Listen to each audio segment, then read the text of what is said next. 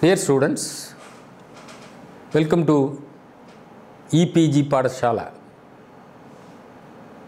In the broad topic Indian literature, we have been discussing about Indian aesthetics and finance. In this, today we are going to see the interpretation of Rasasutra. In the earlier modules, we have seen what is the Rasasutra. Today, we are going to understand the different interpretations, and amongst them, the first one happens to be Bhatta Lolata's interpretation. Second one, we will know about Rasa Anumiti school of Sri Shankuka. The third one, we will know about Rasa Bhukti school of Bhattanayaka. The fourth one happens to be Rasa Abhivyakti school of Abhinava Gupta.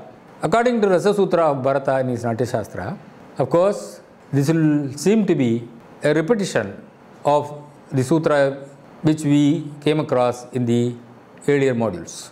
Whenever you talk about rasa, this repetition can never be avoided because everything is surrounding on this sutra alone. Therefore, as a reminder, we will have the sutra once again: Vibhava, Anubhava, Vyabhichari Samyogat Rasa Nishpattihi.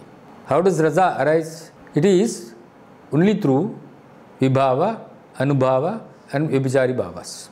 Regarding Vibhava, Anubhava and Vyabhichari Bhavas, we have already seen in the earlier module what are Vibhavas, what are Anubhavas, what are Vyabhichari Bhavas, and the summum bonum of all of them happen to be the Sthayi Bhava. What is the meaning of this sutra? There is accomplishment of rasa through the conjunction of the excitant, that is Vibhava, the ensuant, that is Anubhava, and the variant, Vyabhichari Bhava. Four interpretations of this assertion have been propounded, and each of these interpretations forms the basis of the distinction or the theory regarding the genesis of rasa.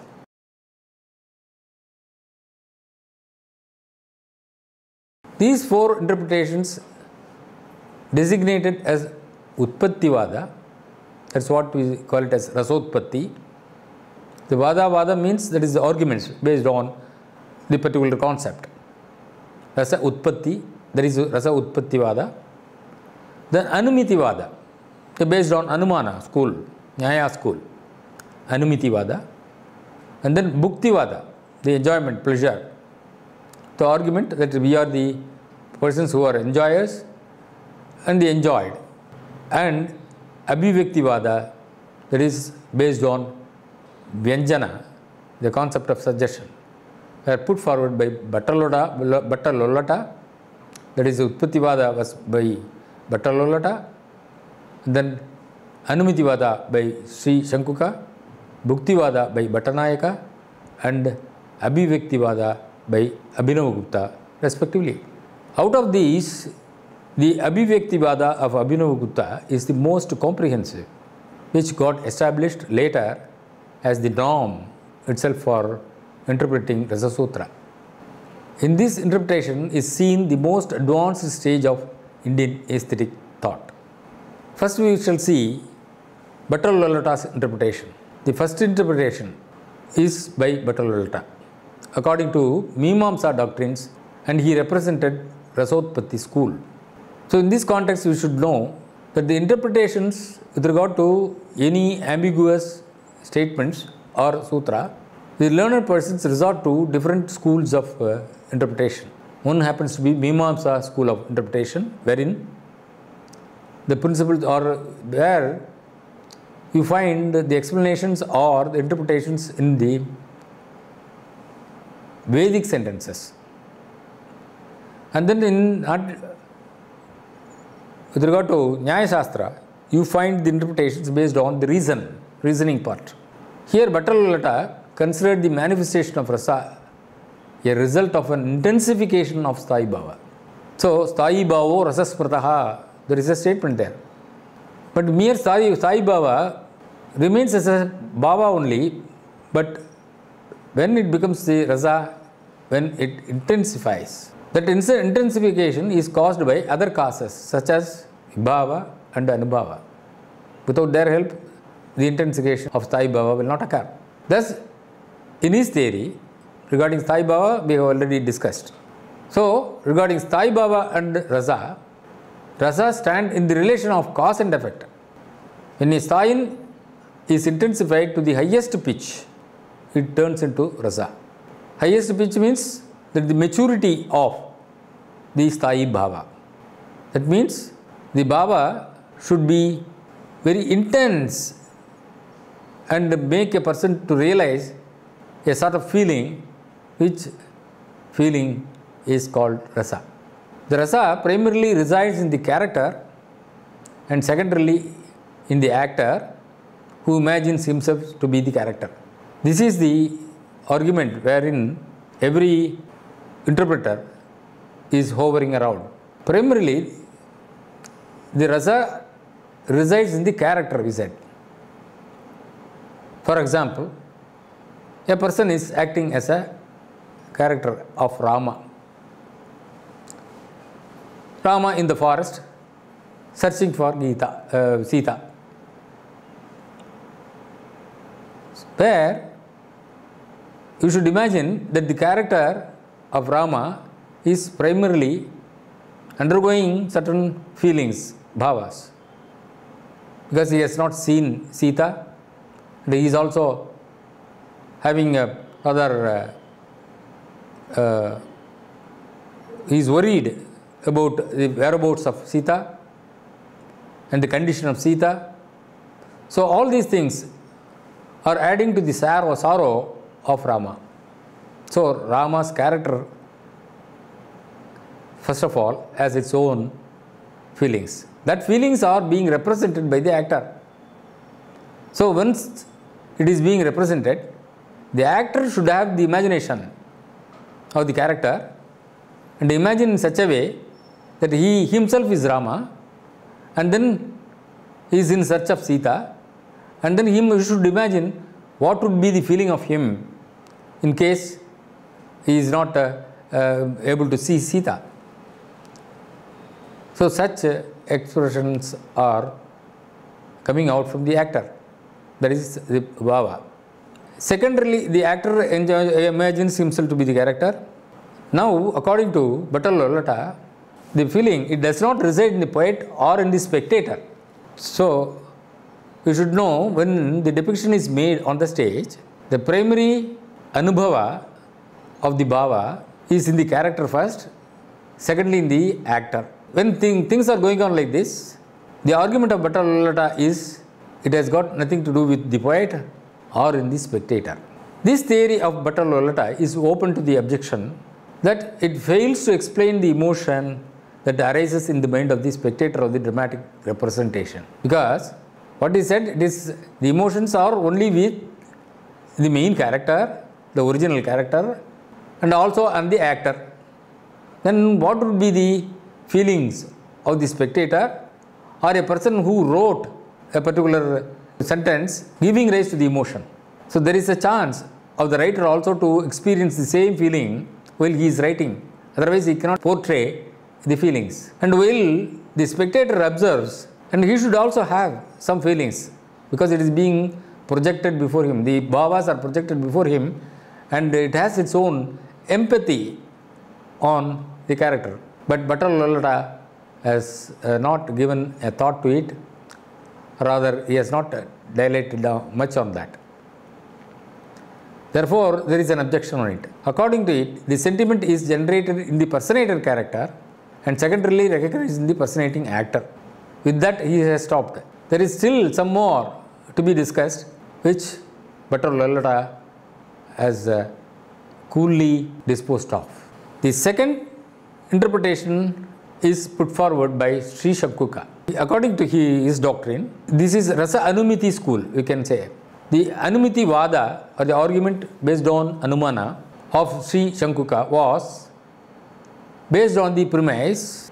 For any Anumana, you should have a premise. In the logical Shastra, that is Nyaya Shastra, you should have a premise, and that premise is on the premise that rasa is process of logical inference. See, if you are to conceive something, it is logical inference. You will have to infer that ultimately the rasa is this, the essence is this, the experience, what type of experience? It is aesthetic experience is like this, like that. You will have to have a premise where the spectator infers rasa when the vibhavas etc. are placed before him. So, an actor on the stage is exhibiting his bhavas and the spectator infers the rasa. So, by observing the vibhavas, anubhavas etc. projected by the actor, he is experiencing the rasa. So, also in the case of the books, poetries, when it is written, the poet has got his own feelings before writing the sentences in order to give rise to the bhavas. In the same way, the reader who is reading the text written by the author has got his own perception of the bhavas and experience of the rasa. Sri Shankuka interpreted that rasa originates by animity. That's what we have been inference. According to him, art cannot be an ordinary imitation, but a kind of an indirect inference. When some art or rather some activities are projected on the stage, it is not an ordinary imitation. That means, see, if it is ordinarily imitated, people cannot have the same empathy of the character. He should have added some more to give rise to the bhava. That is what is happening in the dramas, even in day-to-day depictions. This is with regard to the, nowadays we can call it in the cinema also. So, even the ordinary character, if it acts as a yathartha, we call it. See, the natural action may not appeal, but there should be something added more than that. It need not be over action, but there should be action that gives makes the audience to understand that this is being projected, this particular bhava is being projected. So, hence the sai bhava of the character, which is inferred by the actor, is called rasa.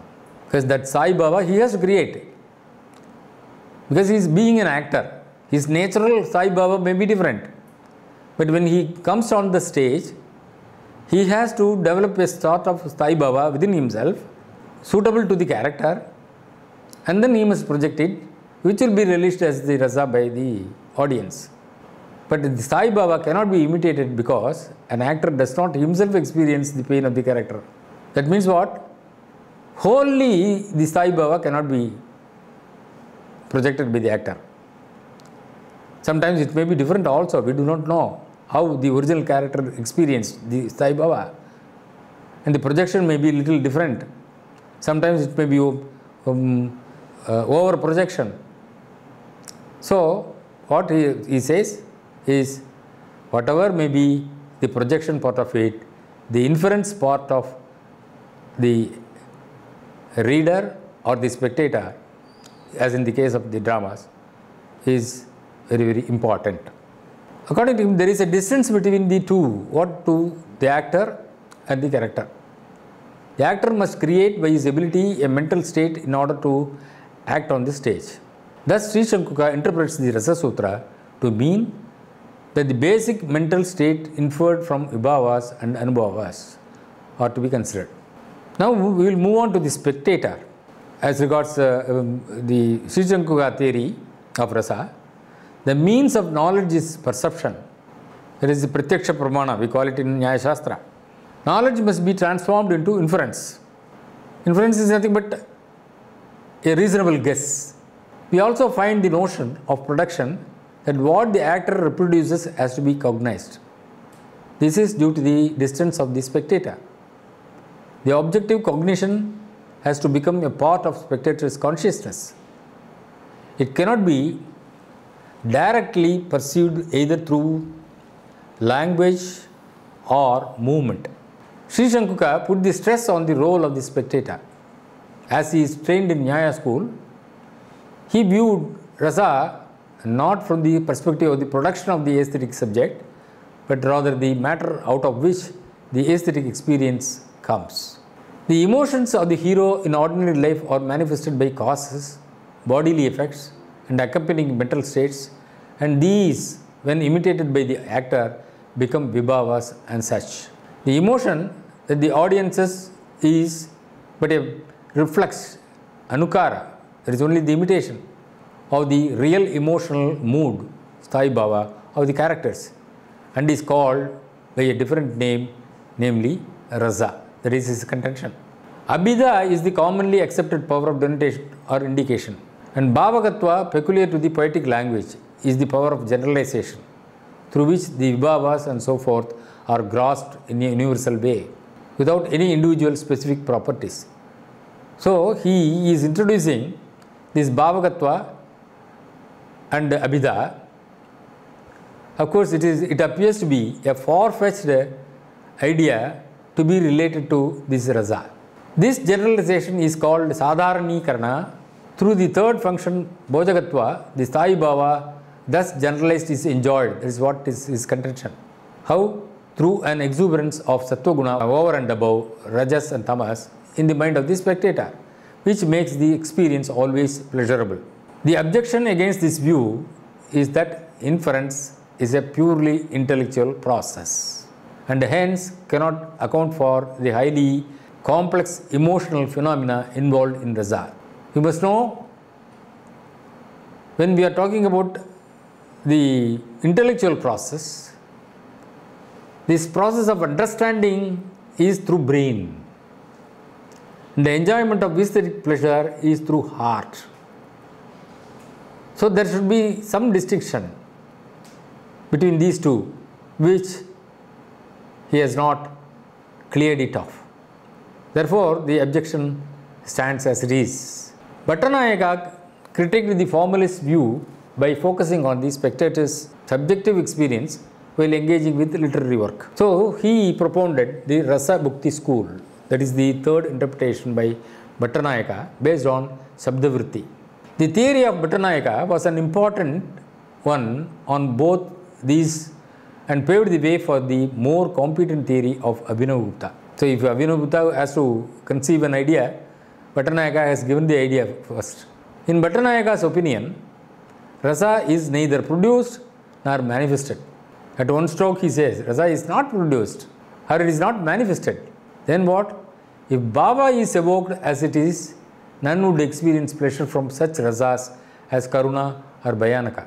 So, the bhava alone, a very mere bhava cannot give rise to rasas, and he quotes these two rasas, karuna and bhayanaka. The experience would certainly be distasteful even if it is projected.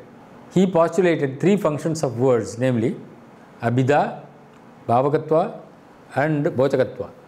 This theory of Bhattanayaka appears to have been well received at the time, and it was also in conflict with the Dhvani theory.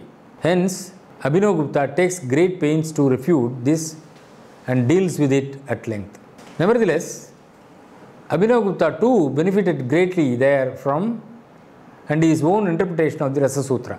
He incorporates the salient features of Bhattanayaka's interpretation too.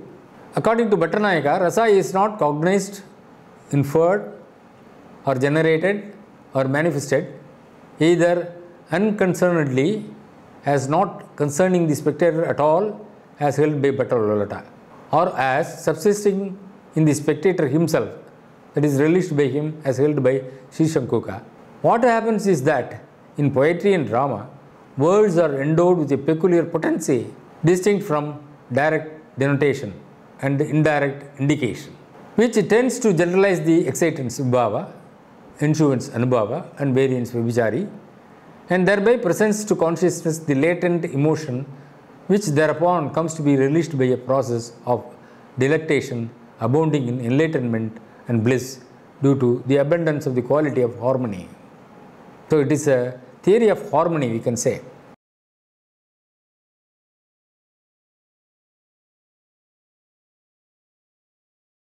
His school is Rasa Abhivyakti Vada, the fourth interpretation by Abhinavagupta based on Vyanjana Vritti, following the Alankarikas such as Anandavardhana. So we can even say that it is Alankarika school of interpretation.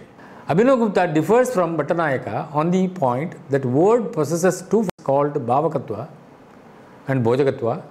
These two are rejected by Abhinavagupta on the ground that there is no valid authority for accepting them as different functions. What is Bhojakatva? What is Bhavakatva? He is arguing in a different way, making a great question on that. His contention is that Bhattanayaka's Bhavakatva is not different from Vyanjana Vritti, that is suggestion. When you say Bhavakatva, that is suggestion only. Then why do you give a different name for it? That is his argument. The process of generalization is accomplished through the suggestive function in poetry, and hence there is no need to postulate another. Regarding the other function, Bhojakatva of Bhattanayaka, Abhinavagupta contends that this is none other than Rasa Pratiti, the enjoyment of Rasa. To call it Bhojakatva is to give it a different name unnecessarily. According to Abhinava, the responsive reader or a spectator in the case of a drama has within him latent impressions of emotions experienced previously. Otherwise, one cannot have the emotions must have been experienced earlier. Then only the same thing will get repeated and it can have either the enjoyment or the experience of the feeling. These are known as Purva Vasana. So either in the previous birth or in the early days of his life. The Sthayi Bhavas lie dormant in the form of Vasana. Vasana means impressions, the latent impressions. When he reads or witnesses a clear representation of appropriate Vibhavas, Anubhavas and Sanchari Bhavas, these latent impressions are evoked and developed to such a pitch that they are realized in their universal form, that is devoid of personal or individual qualities, that is Sadharanikarana. In this impersonalized state, the feelings are always pleasurable and are enjoyed in the form of rasa.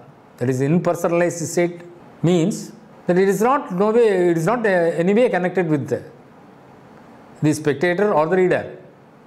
He is only reading and trying to understand, trying to experience also the feelings, that's all. It is no way directly connected to him. So that is why we say it is the impersonalized state. Through an exuberance of sattva guna, rasa is suggested, sense, and manifests itself through a process of suggestion. So he drags this interpretation towards the suggestive theory of Anandavardhana. That's why we said earlier that he follows the Alankara school while interpreting Rasasutra.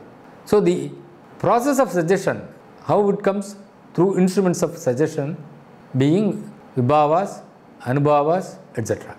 So with regard to the basic structure of the Sutra of Bharata, everyone is rolling around and no one can say anything against the Vibhavas and Anubhavas, etc. stated by Bharata.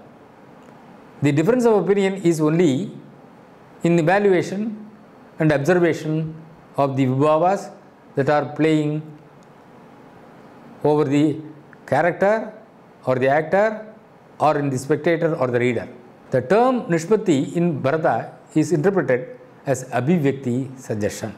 So it appears to be a different name given to Nishpatti. But yet the Abhivyakti is a term which relates the same Nishpatti towards the suggestive element of the rasa. Thus, rasa is always suggested. Abhinavagupta says that according to Bhattanayaka, rasa is neither perceived nor produced nor manifested. The key to his concept is bhavana, a particular combination of determinants and consequents.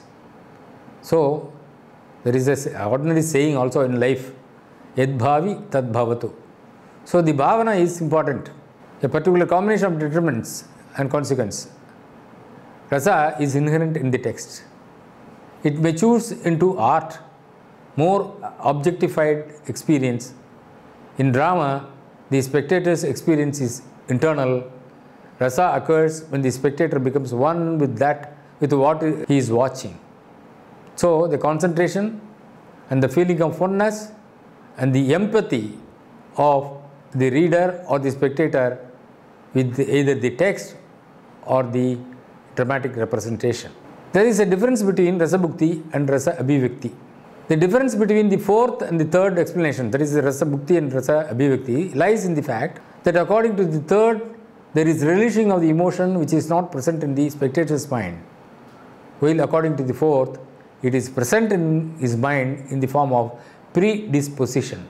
The propriety of this explanation is further strengthened by the fact that the spectator whose mind is free from such predisposition does not feel the rasa. So one should already have some sort of impressions about the feelings of the rasa. Then only he can enjoy it. Otherwise it will be strange to him. Thus, we have come across various interpretations of rasa by different poeticians, and it is up to us to decide how the rasa could be relished by an individual. The theories are only for the sake of a reasonable way of approaching the aesthetics and the realization of rasa. There may be differences in the experience of rasa depending upon the individuals. So, we cannot come to a conclusion that this particular theory alone is right and this is not. Therefore, all the four theories are playing the vital part in the realization of rasa. Thank you.